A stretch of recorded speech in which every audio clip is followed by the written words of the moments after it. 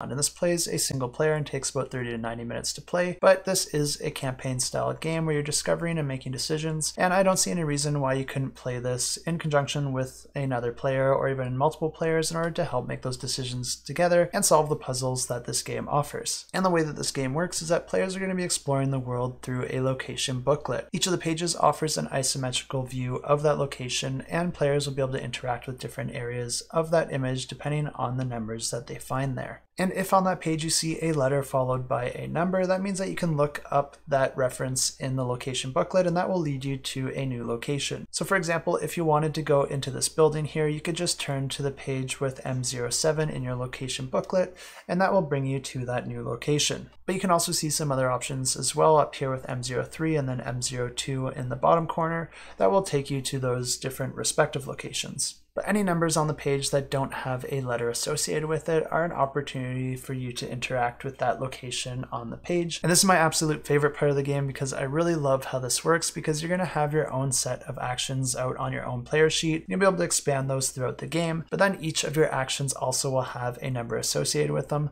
So let's say that speak was associated with the number 1, then you would combine your speak action number with the number that you see on the page in order to create a new number. So in this example, if you were to speak to this character, you would combine those into 138, and then you'll just look up that number in the campaign booklet, and that will tell you the outcome of that action. But another interesting aspect here is that this also expands to any items or spells that you might find throughout the game, because those will also have a number associated with them, just like the actions. And in exactly the same way, you can combine those with the different numbers that you find out on the board to get a different outcome. So for example, let's say that you're able to capture some sort of rare bug in the game. You might want to come back to this character here with the bug net and then combine the number associated with that bug with the number that is in his speech bubble in order to see what sort of outcome will come of that. Each of the locations can also have some hidden numbers scattered throughout the page, for example on this message board, and depending on what you're interacting with, there might be some limitations with the available actions that you can perform there. And of course the results can vary depending on which action you decide to perform,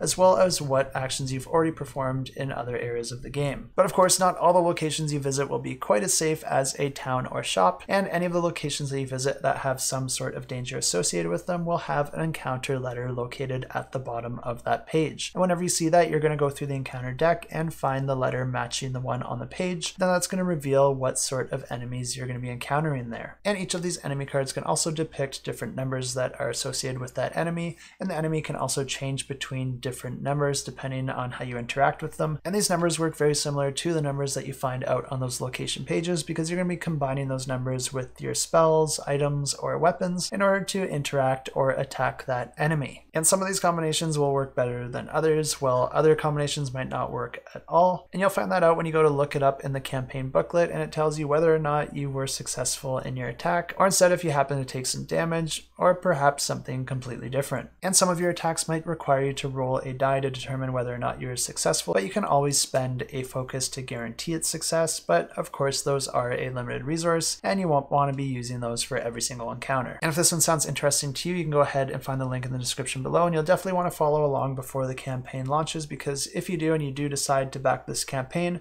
then you'll get the downloadable content added to the pledge in a physical version completely for free.